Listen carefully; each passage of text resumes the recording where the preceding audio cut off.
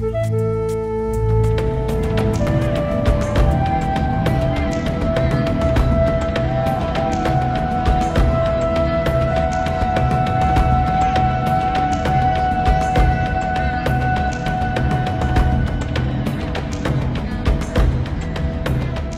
welcome once again to our Bible studies here at Bible Talk, continuing on in our search of Christianity. We've been doing this now for over 7 months, and for that 7 months we've looked at the things, what Christianity should be, and what we're seeing as all too common. But that's led us, and it's logically led us to where we are now. To find true Christianity, it's drawn us to the Sermon on the Mount. Yes. And in our last program, we began an introduction to that. And we're going to continue that in this program. But before we do that, Brother Mark is going to ask God's blessing on our time together in His Word. Oh Lord, we just ask that you open up our eyes so when we read your Word, it will become part of us. Yes. And you open up our ears so when we hear it, it may become part of us too. And open up our heart so it might be absorbed into us, so we may pour it out to others. Amen. Amen. Amen. So I said, we just started last week going into where we're headed for that most radical, most wonderful teaching ever, and that's Jesus Christ teaching the Sermon on the Mount. And we started last week just kind of going into that, looking at, because not only are we going to follow the teaching of Jesus Christ, we're going to follow the life of Jesus Christ. Because, you know, it says that we have to be hearers of the Word, but we have to be doers of the Word. And certainly we see the Word, who was made flesh and dwelt among us. We see that teaching in His life as well as in the words that He spoke. And we're to imitate Him, so Absolutely, we are to imitate Him. we need to follow. Yeah. So in the last program we started and we looked at the birth of Jesus Christ, Jesus as a young child, and Jesus coming into public ministry when He met with John the Baptist to be baptized publicly and had that approval of God the Father publicly at that point in time. So we're going to pick that up again here. And we'll be looking at the Gospel of Matthew. That's, you know, the Sermon on the Mount may be found both in the Gospel of Matthew and in the Gospel of Luke. But, you know, everything that's in the Sermon on the Mount, you'll find the teachings either preceding it from Genesis on through Malachi, all the way until the end of the book of Revelation. Okay, everything is summed up in the teaching of Jesus Christ in those 3 chapters of the Gospel of Matthew, Matthew 5, 6, and 7. Which is eventually where we're going to go and spend our time looking in depth, verse by verse, maybe even word by word at times, okay? So, as I said, when we left off in our last program, Jesus was becoming that public person, all right? And then what happens is the wilderness, Yes. okay? The preparation. It says in Matthew 4:1, that Jesus was led up by the Spirit into the wilderness to be tempted by the devil. Now, right off the bat, we need to learn something very, very important.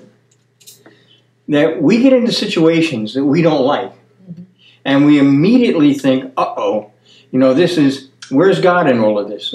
Well, it was probably God that led you there. His promise is to lead you in paths of righteousness for His name's sake.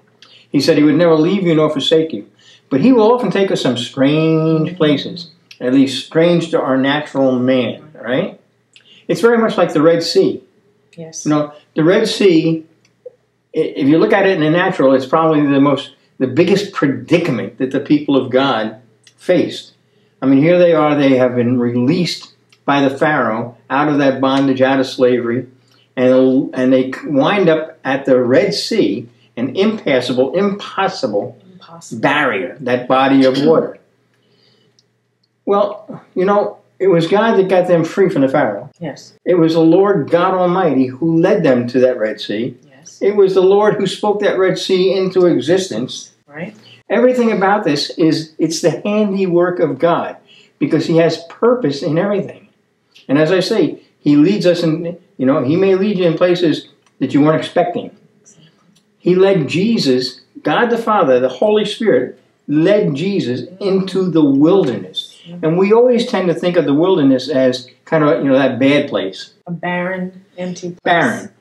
And I've shared this with you before, that we've traveled and lived as missionaries. Mark was with us when we lived down in Belize. And we lived out in the bush for quite some time. That's a wilderness. I grew up in New York City, in Manhattan. My dad was in the hotel business. I grew up in Midtown Manhattan, living in hotels. And everywhere you look, you see the work of man. Well, you go into the bush, everywhere you look, you see the handiwork of God. That's right. Not the handiwork of... It's a spectacular thing if you are moving and walking in the Spirit of God, right? And I've said this before, too. When it came to Red, God delivered them at the Red Sea. Many of the afflictions of the righteous, but the Lord delivers us out of them all. He leads us always in triumph in Christ Jesus. That's His plan. When you get into a place that you thought, what am I doing here? What you ought to be doing there is giving thanks in all things and praising God, okay? Saying, what's in this for you, Lord? What's in this for you, Lord? Because the only difference between a problem and an adventure is your attitude. Amen. And if you have an attitude of praise, if you have an attitude of thanksgiving, all of a sudden your problem becomes that adventure that will bless you and bring glory to God. Hallelujah. So, anyhow, you know the story of Jesus in the wilderness, I hope. God leads him into the wilderness, and the devil shows up to tempt him. And he attacks Jesus with his wiles. When Jesus, after 40 days of fasting, got hungry, Satan attacks him and says, just turn that stone into bread. And Jesus responds with the word and says, man does not live by bread alone, but by every word that proceeds from the mouth of God. And then the devil comes along and says, well, he's on a high place and says, if you throw yourself down. It's written, God will give you His angels charge concerning you. That's an attack on the pride of Jesus. Show, that you're this particular person that you think you are or you claim to be. And Jesus said, well, it's also written, you shall not tempt the Lord your God. It's also written. Because you see, the Word of God, or the Scriptures, let me put it that way, the Scriptures can be mishandled and mismanaged even by the devil. That's right.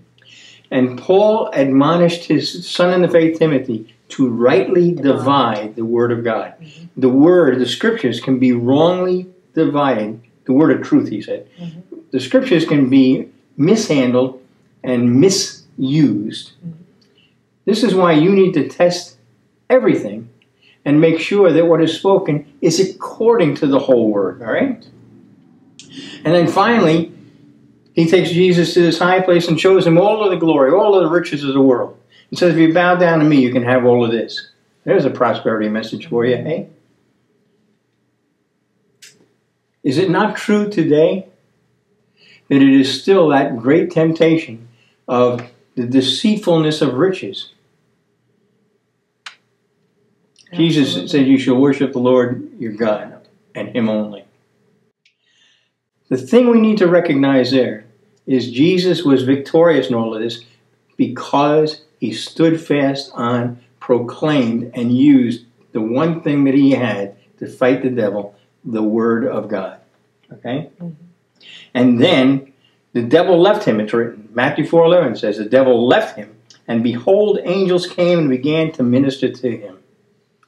Now sometimes, and a lot of people would kind of teach this, and I've heard a lot of people preach this, when you get in trouble, well, the angels are right there.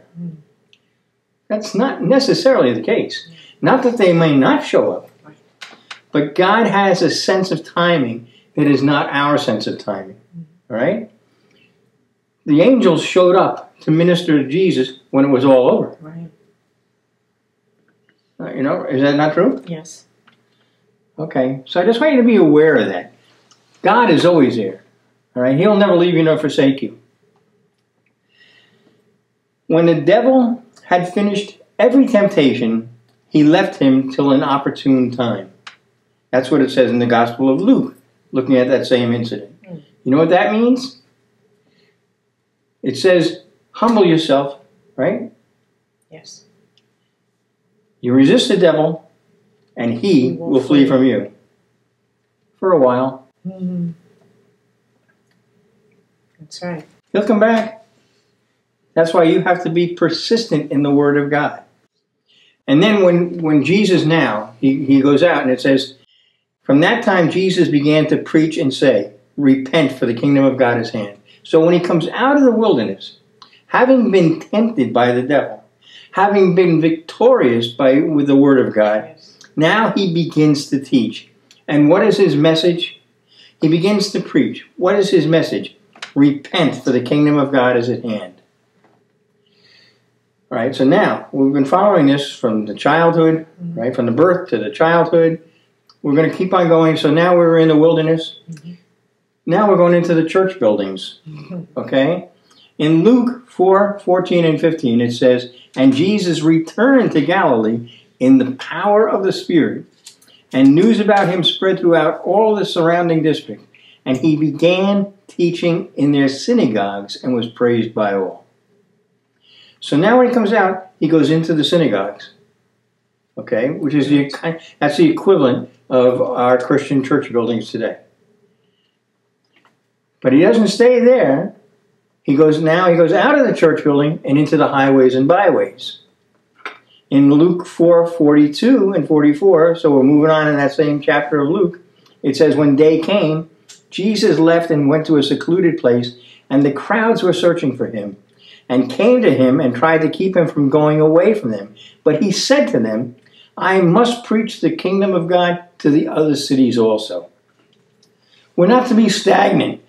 It's so easy sometimes just to get planted where you're comfortable. But the Great Commission in Matthew 28 was to go into all the world. To go, all right? Then I just want to keep on talking about how he went in, and this is just examples. It says he went into Levi's house. That Levi became the Apostle Matthew, right? And it says, and Levi gave a big reception for him in his house. And there was a great crowd of tax collectors and other people who were reclining at the table with him. The Pharisees and their scribes began grumbling at his disciples, saying, why do you eat and drink with the tax collectors and sinners? And Jesus answered and said to them, it is not those who are well who need a physician, but those who are sick. I have not come to call the righteous, but sinners to repentance. Luke 5:29. Now, you know, the Pharisees, they were comfortable. They want everything to take place in the temple, in the synagogues, in the buildings that they control. It's not, I don't think they were as offended as Jesus being with the sinners, as Jesus having this ministry that wasn't bound inside their buildings. Because, you know, the church, like the God of the church, is not contained in a building. Amen. It says that the God who made the world and all things in it, since he is Lord of heaven and earth, does not dwell in temples made by the hands of man. Acts 17:24. And it says, it goes on, in 1 Corinthians, Paul wrote and said, do you not know that you are a temple of God and that the Spirit of God dwells in you? 1 Corinthians 3:16. The Lord, watch this now, the Lord does not want people to come into the house of the Lord. He wants them to be the house of the Lord. Amen.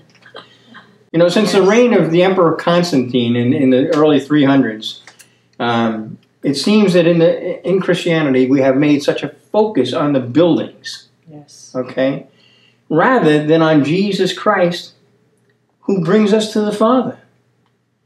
You know, even in the time of Jesus, though, like in Matthew 24, the apostles came to Jesus as they were leaving the temple and pointed to the temple, you know, and when they were going away from there, and they were pointing him out, showing him the glory of the temple. And he said, you know what? Not a stone will be left upon a stone.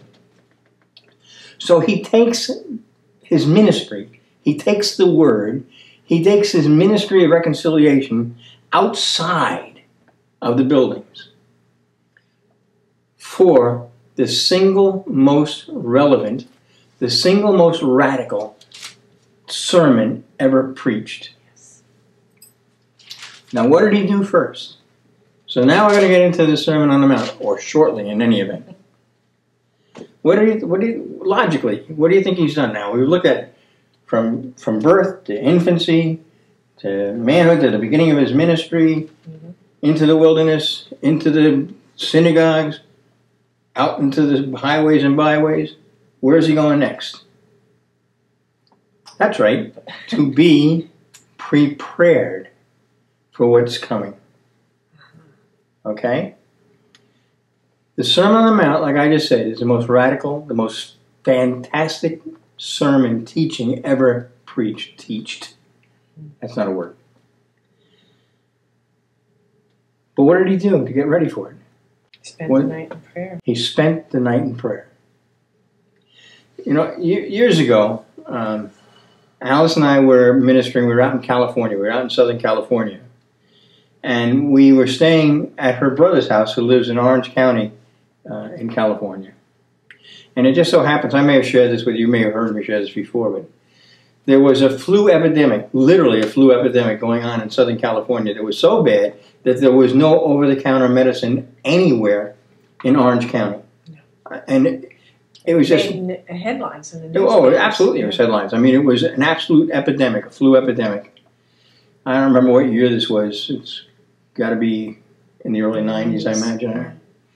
And we were, as I say, we were staying with her brother. It sounded like a ward. I mean, everybody just in that house was just hacking and coughing, except we were not. Yeah. We left that house because we were scheduled, and we drove up to Modesto, California, a couple of hundred, maybe 250 miles farther north, where I was supposed to preach in a church in Modesto. Mm-hmm. And we got there, and we went to the pastor's house. We were staying with him overnight before I preached. And we got there, and we had some fellowship. It was lovely. We had dinner. We had fellowship. And we went to bed.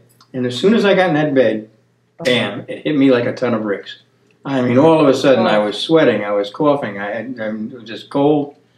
And I decided, well, I'm not going to just lay here and be sick. So I got up, and I went into the living room, and I spent the night in that living room in prayer. That's what I did. Well, that night, that time of prayer, I'm sure that the devil wanted to knock me out. But what happened was I spent the entire night getting prayed up. Yes. And by the way, by the morning time, you were I was more than well. Yes. And I was excited. Yes, you were. Because of what God had given me during that night. You had supernatural strength. And as a matter of fact, I went and I preached, you know, what I preached was what I heard, and that was a sermon. It's called The Attitude of the Righteous. And that was the first time when God gave it. That's a sermon that I have now preached on 5 continents. So, you know, it says in Genesis 50:20, what the devil means for evil, God meant for good, right? So he turned that around. It's in Isaiah 8:10, it says, devise a plan, talking to the enemy, devise a plan, but it'll be thwarted. State a proposal, but it will not stand, for God is with us. Amen. So you just have to stand fast and believe. It's because it says, you know, we know God works all things together for good. Romans 8:28. Yes. So in Luke's account of the Sermon on the Mount, in Luke chapter 6, he starts by saying this. It was at this time that he, Jesus, went off to the mountain to pray. And he spent the whole night in prayer to God. What do you think he was doing?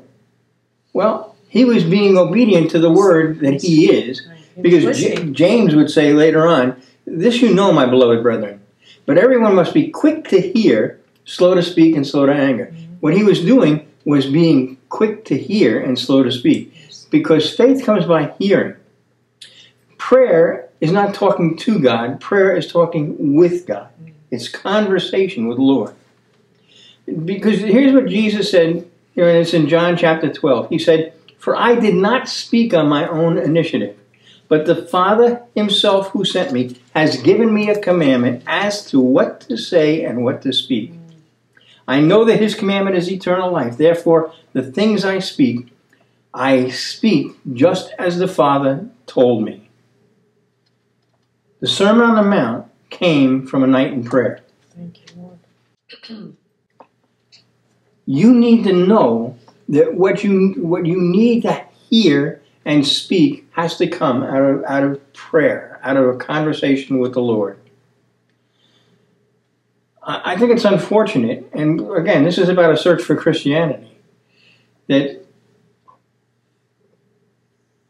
I'm trying to say this without sounding judgmental or upset. I'll just say Say it. If you went on Google and did a search for sermons for sale, which I did today, by the way, just to see, it came up with 1 million sites or 1 million hits, just like that, in less than a second. Because so many pastors, they go out and they purchase the sermons. And they download the sermon, and then you can just go into the service on Sunday and just kind of read it off. Yes. So when Jesus calls bondservants and then tells them to count the cost, that's what you said in Luke 14, right? Well, now you know. Yes. You can buy a sermon for about $4.95 online and save hours of prayer. That's the cost. Listen to the voice of the Lord. Be quick to listen and slow to speak. It'll keep you out of trouble, okay? Do everything. Prepare for everything with prayer. Now I want to talk about the audience of the Sermon on the Mount, okay? If you've ever seen any pictures, any movies, anything when it shows the Sermon on the Mount, it's always the same. There's Jesus standing on the hill with billions of people, thousands and thousands of people all around him. That may look good in the movies and it may film well, but it's not what happened. It is absolutely not what happened. What happened was, he sat down and he taught his disciples. Yes. Okay? The first thing that happens is he chooses the apostles from among the disciples who were there. Luke 6:13, when day came, he called his disciples to him and chose 12 of them, who he also named as apostles. So now we're looking at, here's kind of 3 groups of people that are there. There are the apostles, there are the disciples, and then there are the throngs, the crowds. Okay? Yes. He was teaching the disciples. The crowd was allowed to listen in. It says in Matthew 5, now this is where the Sermon on the Mount starts, Matthew 5, reading verses 1 and 2, it says, when Jesus saw the crowds, he went up on the mountain, and after he sat down, his disciples came to him. He opened his mouth and began to teach them, saying, okay? Yes. It was common practice for somebody teaching to sit, okay? But you see, it specifically says that he is teaching his disciples. Paul wrote to his son Timothy, 2 Timothy chapter 3, 16, and he says, all scripture is God-breathed and profitable. Well, if you look at that, and we'll see the last thing that it's profitable for is training in righteousness. These disciples, remember, the last thing we saw, he's out there and he calls people to repentance. Yes. All right, so people are being saved. They're accepting that message. They're repenting. Those who have repented. And this is where the disciples are coming from. Now these are all new disciples. They have to be trained in righteousness. When you are saved, when you accept Jesus Christ as your Lord and Savior, when you come out of that death and into new life, when like Lazarus came out of that tomb, trust me, you're still a baby. That's right. You don't know it all. No matter how well you knew the scriptures ahead before that. You may have known. Some people didn't. I didn't know the scriptures at all when I got saved. You may have known scriptures, but the simple fact of the matter is, at that point, you need to be trained in righteousness. So before Jesus is going to send out the apostles, before Jesus is going to send the disciples out to do anything, he is going to train them in righteousness. All right? So now, just for your information, it says in Luke 7, at the end of it, it says, when he had completed all his discourse in the hearing of the people, that's talking about something else, but he's talking in the hearing of the people. Here in Matthew 7, it says at the end of the Sermon on the Mount, when Jesus had finished these words, when he finished giving the Sermon on the Mount, the crowds were amazed at his teaching, for he was teaching them as one having authority and not as their scribes. Matthew 7, 28 and 29. You see, the crowds that were there were amazed, but not the apostles, not the disciples. That's because they recognized his authority from the beginning of it. Yes, that's why they followed him. Right. The crowds didn't recognize his authority until they heard him, and now they're astounded by that he spoke with authority. Okay? After telling his disciples the all-important parable of the sower and the seed, it says, as soon as he was alone, his followers, along with the 12, began asking him about the parables.